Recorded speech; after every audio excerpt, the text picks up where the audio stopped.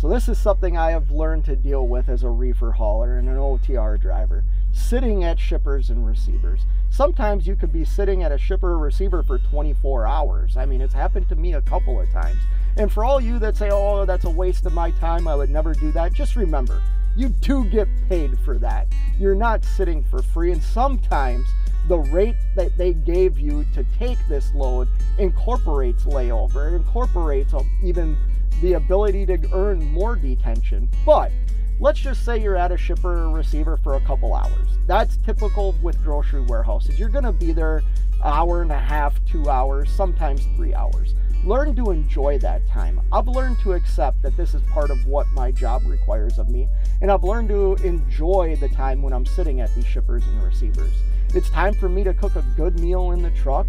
It's time for me to lay back and relax, turn a movie on, take a nap, catch up on sleep if I've had a really long week.